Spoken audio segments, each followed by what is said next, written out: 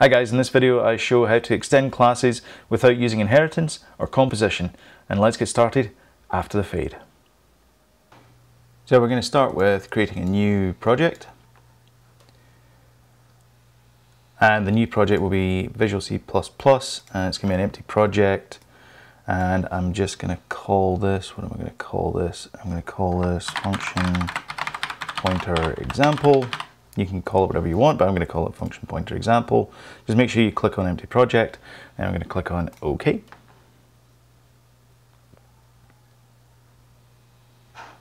Alright, I'm going to create a new item in here, and it's going to be a CPP file, and this is going to be our main entry point into the application.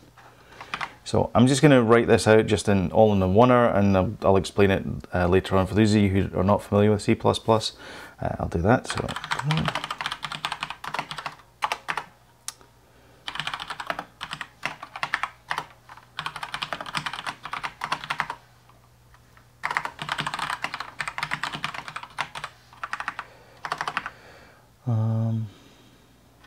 Okay. Actually, I don't think we need IO stream in this one because we're not going to be actually including that. So we will. No, we do need it. Sorry. Of course, we need it. We need it for system. So I want to pause the output when we run the program. I want to have a pause there. Okay, so this is the sort of main entry point to the program. The purpose of today is to show you how powerful function pointers can be. So in order to do that, I'm going to create another couple of files. The first one of which is a header file, and this is going to be for a class. So I'm just going to call this C looper. Let's call it looper. We can add the looper later on, and then I'm going to add another source file here, this time a C++ file, and I'm also going to call that looper. Now looper.cpp is going to contain all the function definitions for our new class. So I'm going to create a class called looper, and looper is going to have a couple of public things. So the first thing it's going to do is going to have looper.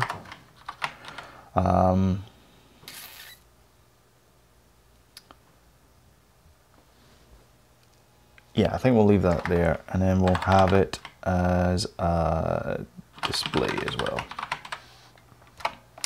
So this is our constructor, and this is our display, the loop. So our loop is just going to go from 1 to 10. Actually, let's give our constructor some meaning, shall we?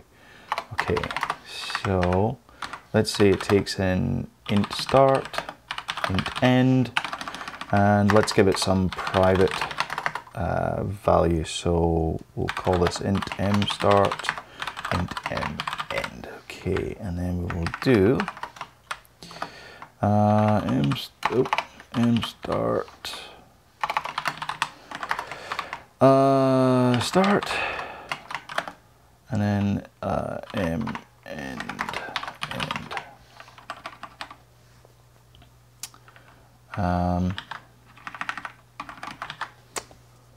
Okay, and then we need to. We're not going to have this. That's our constructor. That's fine.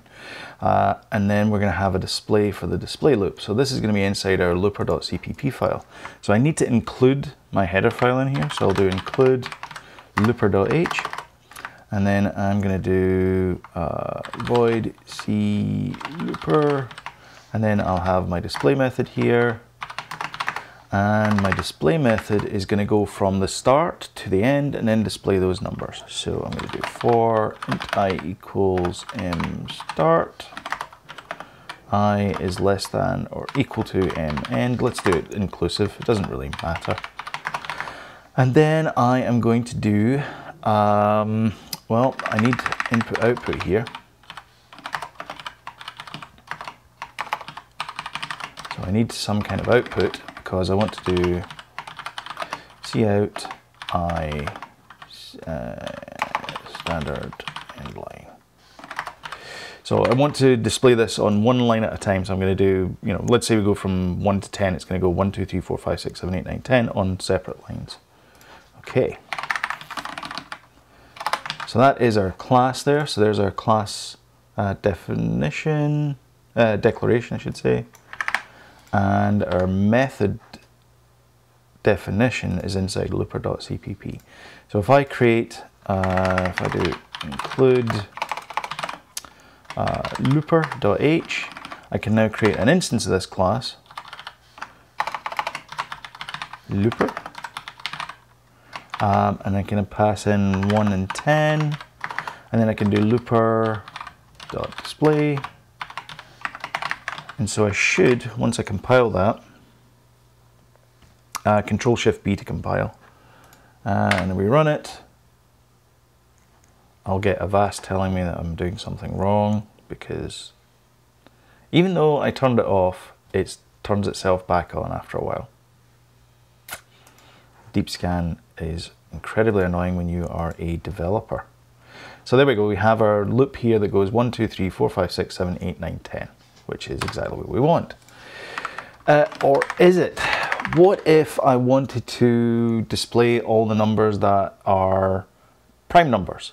Or if I want to display all the numbers that are easily divisible by 2, or maybe all the numbers that are divisible by 3. How would I do that? Now what I could do is I could extend the class. So I have my my looper here, I have my looper definition there, I could mark that as virtual, and then I could redefine it later on in classes. I could use inheritance, I could use composition, I could include that in another class, and I could do some loops. Or, and this is the third method, I'm going to pass in a function, a pointer to a function, and then I'm going to call that function, and then that's going to determine whether I should display something or not. So I'm going to do that inside the constructor. You don't have to do it inside the constructor, you could probably do it inside the display, but seeing as how we have parameters here, we might as well do it in here. So the first thing I need to do is I need to create a typedef so that I can pass these in. And you don't have to, you could just use the function pointer itself, but it's a lot easier if you use a typedef. So my typedef I'm going to call validate, and it's going to return a Boolean value, and it's going to take in an integer. So it's going to look kind of like void validate, sorry, it's not going to look, say void, it's going to be bool, validate int value. So it's going to look like that. That's the kind of method that I want to, I'm just going to zoom in there. That's the kind of method that I want to create here. Now I want to be able to pass that into this constructor. So what I can do is I can do typedef. So now a typedef is just saying every time you see the validate, what I want you to do is I want you to pretend that it is, not pretend, I want you to use that as my function pointer. So my function pointer looks like that, and that's it. That's all I need to do to change that. So now I can pass this in as my as a parameter here, and you'll see that it's got a squiggly thing there. It sorts itself out. Now I don't do anything with it just now, so I need to add another function, another member field down here. Called validate. Let's spread these out a little bit, and we'll add some comments. Starting value, inclusive ending value, validation function. Okay, so that's the validation function sorted out, and then I just add that to the end of my my initializer list. So validate. Okay. Now there's no code required in here. All I'm doing is I'm setting these values. So if you're not familiar with this is just the initialization of these internal variables inside there. All right. So in my main, you'll see that I now have, it says error no instance of matches the argument list int. So I need to add another one, which is just for just now, we'll put in null. And then inside my display, I can then say bool is valid equals true. And now what I want to do is if I have a pointer to a function, I want to call that function and then put the value in there, and then I'm going to check to see if it is valid is true, and if it is true, then I'm going to display whatever is in this line. So if mValid validate, now this can either be 0, null, or it can have a value, and if it has a value, then we're going to assume that it's valid. Is valid, and then although this is a member field, this is the validation function. So you see over here in here, I've got validation function. Call this to validate the number. So I can have that there. So if I go back to my looper.cpp, you'll see that it now changes the tooltip there, which is super handy because then you can add comments and you get information about your own program. So if this is valid, I can actually call this because it's a pointer to a function. So it's just a function. So if I do mValidate, and then I pass in the integer value, which is my I now have either true or false inside this Boolean value. Now if I don't specify a function, everything works, and I just display this number because I default is valid to being true. So I'm going to say if is valid, oops,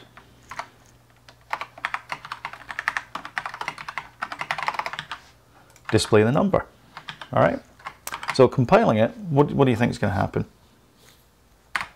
Well, nothing. It's going to display exactly the same thing as we did before, but this time it's going to be 1, 2, 3, 4, 5, 6, 7, 8, 9, 10, but it's been validated.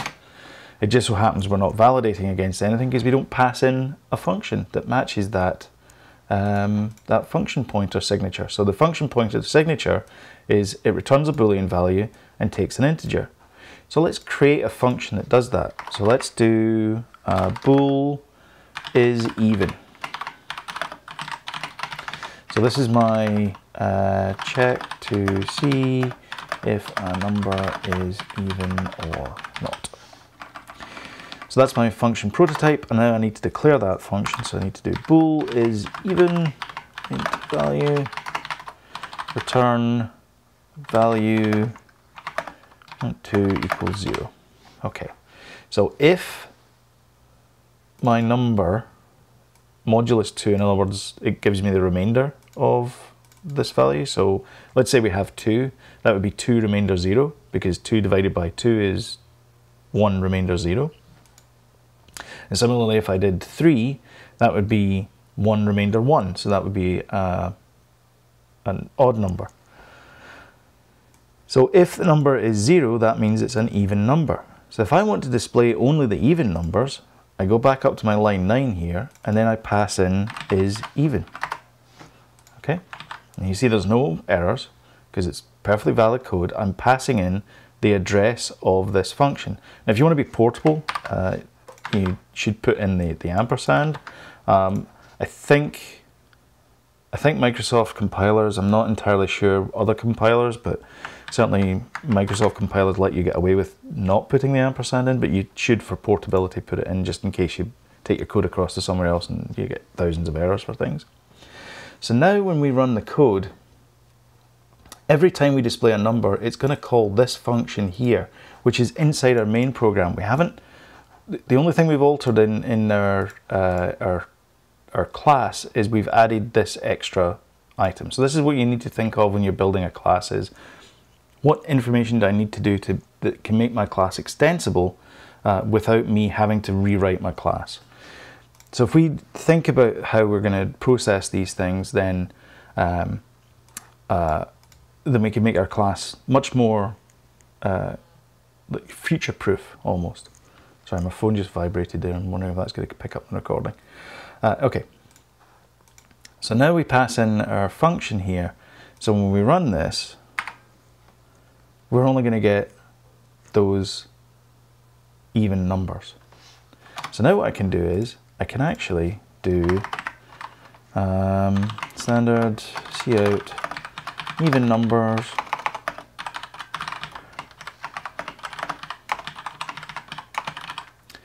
end line, and then I can do bool is divisible by 3,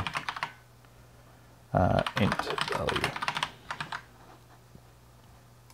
So now I can do bool is divisible by 3, int value, and then I can do the exact same thing except it's going to be with 3s. So I can do that. Of course, we can't pass it in just now. So this is why you got to think about how you're wanting to do these things. So maybe, maybe I want to have an override function, I guess. Well, let's just do it this way. So here's even numbers, and then here's divisible by 3, and then we pass in our is divisible by 3, and we call this looper 2 because we don't want to confuse it with the previous looper. So now I have my even numbers 2, 4, 6, 8, 10, and then I have ones divisible by 3, so I got 3, 6, and 9. And all I did was I added this extra function completely out with the class. I didn't change any of the class. All I did was I just changed what function is being called there. And then similarly, I can actually just have a, let's say we have a default looper. And I just pass in null here. And I can just call this all the numbers. And I can recompile this, and now I get all the numbers, even numbers, divisible by 3. And I've changed nothing in my C++ class. All I've done is just call these functions here, or create these functions here. And now I have 3 different functionalities from the same class. All right, thank you very much for watching. If you're looking for the companion video, I'm going to move slightly over this way. If you're looking for the companion video for this for C#, it is available. I'm going to try and guess there. Oh, I got it right. It's very difficult to see mirrored things. So if you're looking for the companion video, it's there. And thank you very much for watching. And until next time, I'll catch you later. Bye-bye.